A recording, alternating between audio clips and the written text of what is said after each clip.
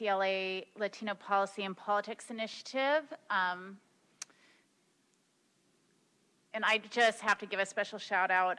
When we started Unseen Latinas, sometimes you ask people for help and you ask for a little help, but we have relied so heavily on the research done and the presentations done by Sonja and her colleagues that we're hoping in this next year we find a permanent home for the Unseen Latinas initiative at UCLA through our budget priorities. Just giving a little shout out to that early. We have some money next year, and we want to make sure that this keeps going, that this goes beyond these members. And so, I have never seen an research organization step up and provide us with so many resources and be such a critical aspect of that. So thank you, Sonja, and please take us home.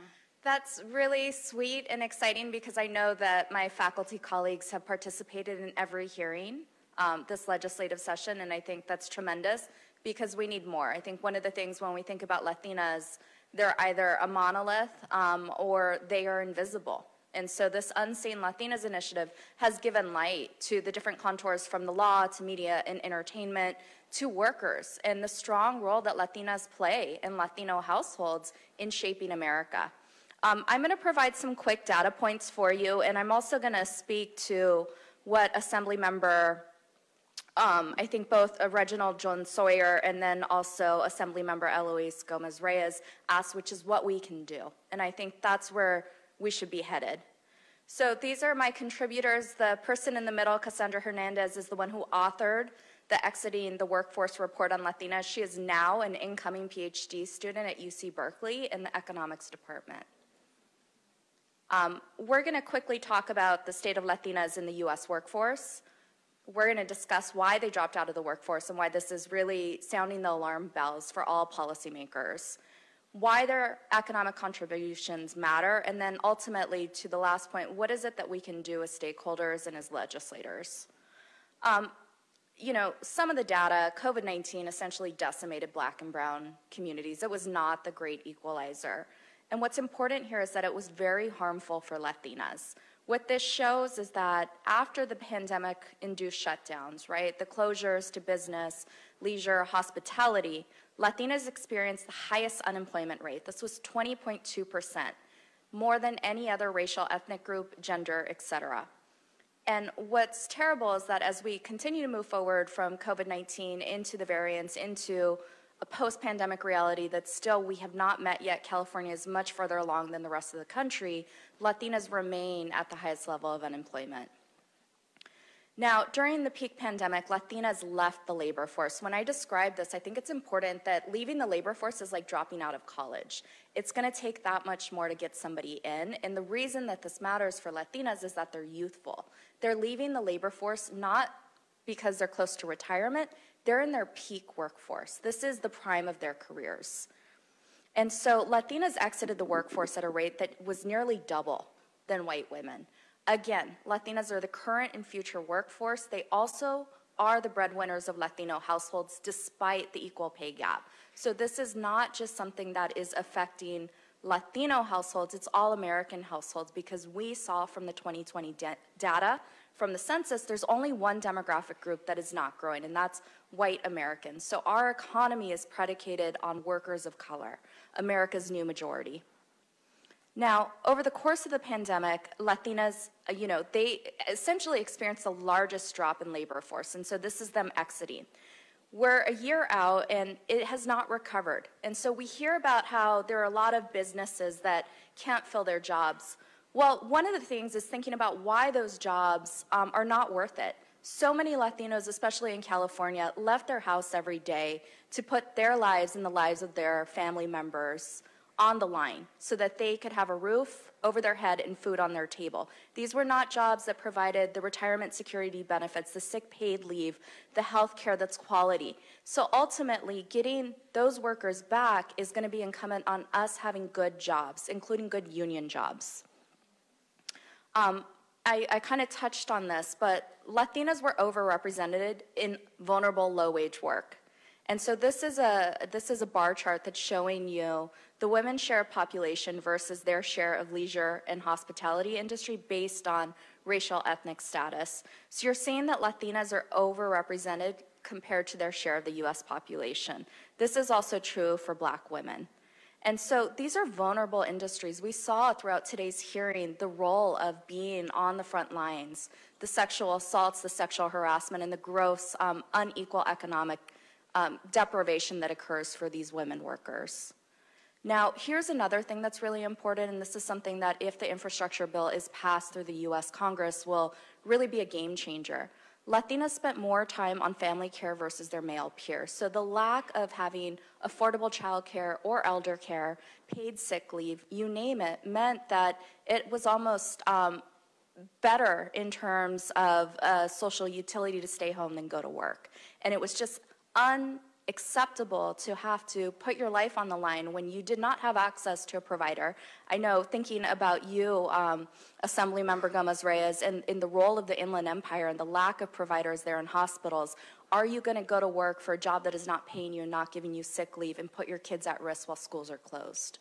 We should not be making workers in their most productive years make those choices, especially women workers.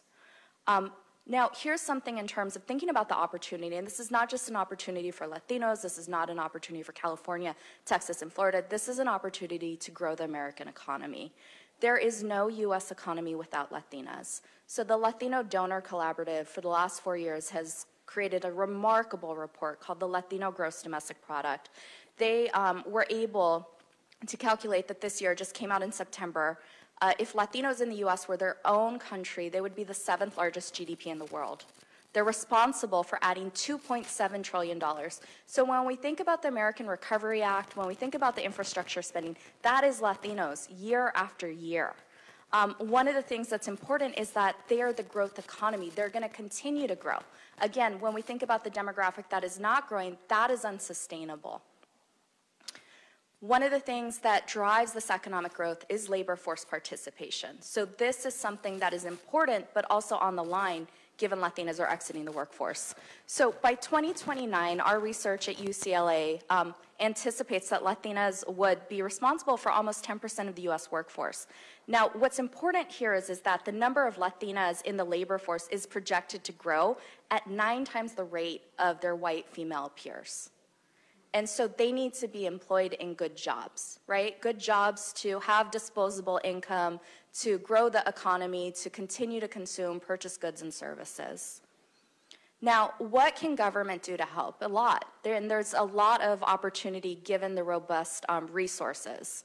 So public sector investments that meet the moment include increasing the federal minimum wage. This just has to happen.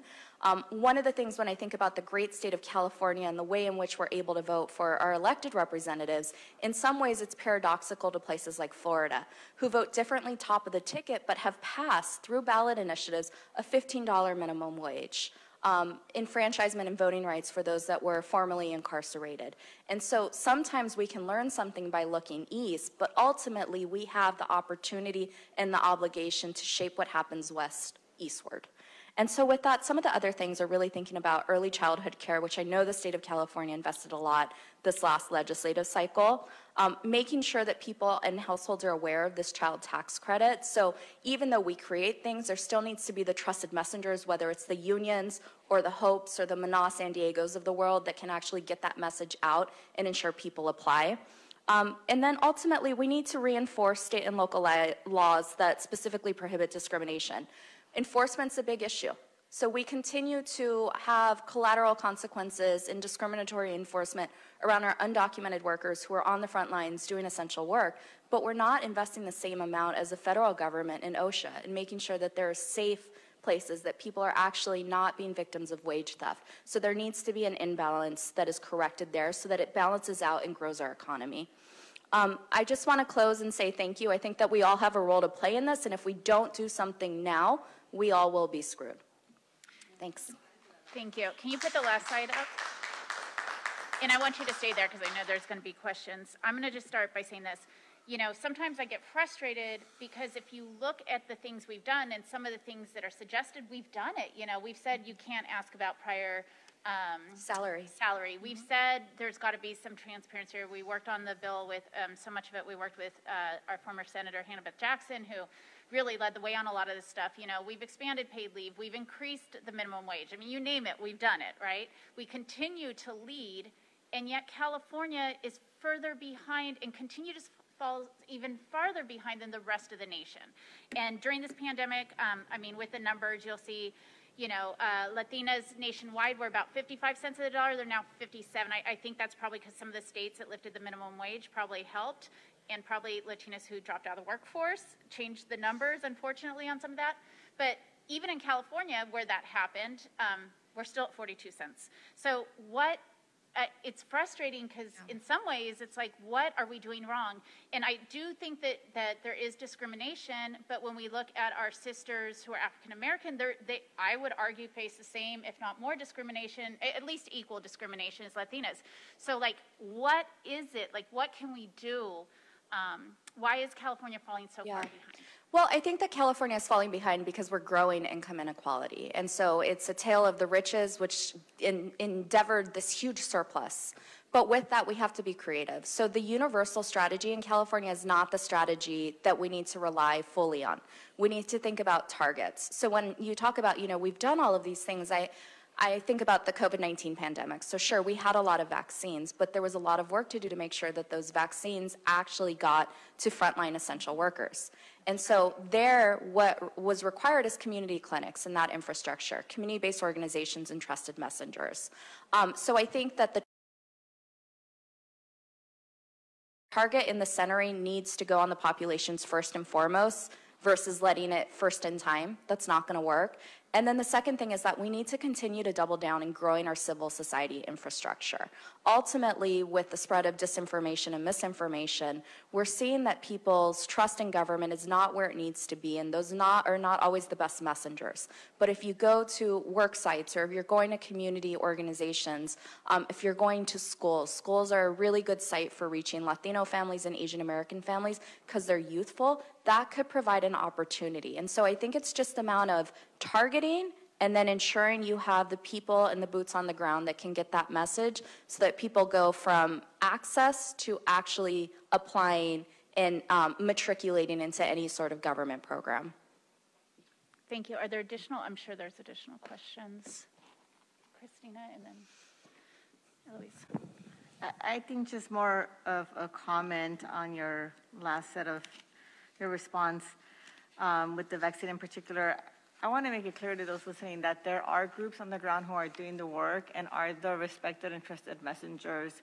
I think we have a system within our government that tries to force a model that doesn't work within what we have. And so I think we need to, first and foremost, rethink that instead of saying that there's nothing there when we need that infrastructure, whether it's to get vaccines to LPP or even information about our rights that are out there.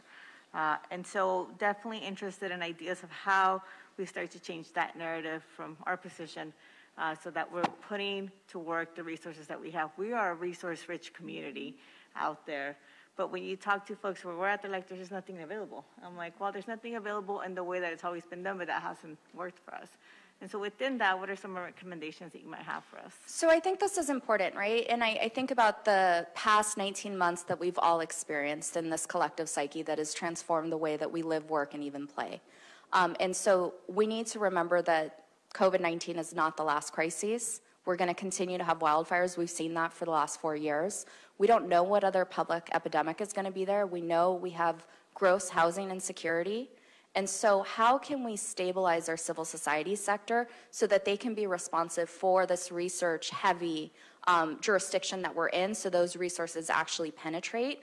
Some of the things I think about is that, you know, there are times where digital matters and there's times where digital first doesn't. And so when you have access to something so vital that is life or death purely based on internet and a system that is not culturally competent or easy to use and something that maybe is easy for 20-year-olds and 30-year-olds, then we're missing the mark. And that's why you're still going to need, honestly, that mobilization. I do a lot of work on voting rights and electoral engagement. You cannot do phone calls and SMS as the only way to reach people. You need to door knock. You need to ensure that you're meeting people where they are, especially if they're first-time voters or low-propensity voters. Use that analogy for any sort of government crises response in the future. All right, young organizers, not all by text. Eloise? I love hearing that because that's exactly what the older generation talks about is the door knocking. Something you said I really resonated. You said some of those jobs just aren't worth it. Our Latinas are realizing that they're being abused. They're being used in a way that is wrong, and they now are hearing about all these other jobs and realize they're giving up their family time. They're giving up so much for those menial jobs. So I appreciate that. You've talked about growing our civil society sector. It's a new phrase for me.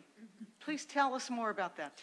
Yeah, so this can be major social services agencies. Like in Oakland, California, it would be the Unity Council in the Fruitvale. Service agencies that receive federal funds or state funds to do work on, you can think about child care, senior citizens, affordable housing, Head Start. Those are places that during the pandemic were essentially transitioning from those services to giving people food and cash assistance. Now, in addition, there's the civil society community-based organizations at a regional level, right? There could be people like CLRA, or you can think about, I think about Mana, I think about Hope. I also think about places that do work for youth engagement. There's a lot of different places that have been made possible because of social policy through the federal government and state government, but they're not government. But the great thing is, oftentimes, they're BIPOC-led. And they're being led by people in the community, especially when you're dealing with youth and you're dealing with housing, low-income affordable housing. So those are places to invest so that they can get the message out. One of the things that I think is really important when we position this within our culture and our community and the history of Latinos always being here, one of the greatest outcomes of the Latino movement was the community health care and public health fights, because we still now went from access to social services, poverty alleviation, to this robust network of community clinics who are not only providing health care, but are telling people when to vote, how to register to vote, right? With the Affordable Care Act, that became a huge political fight. It's still not over through the courts, but that's a place where you want to engage these patients and you can disseminate information because there's a threshold. You know that those are going to be low-income patients or they're patients that are medically and linguistically underserved. Thank you. Yeah. If I may, with Vanessa from Hope. Thank you all. Thank you. Vanessa, you talked about this report that you all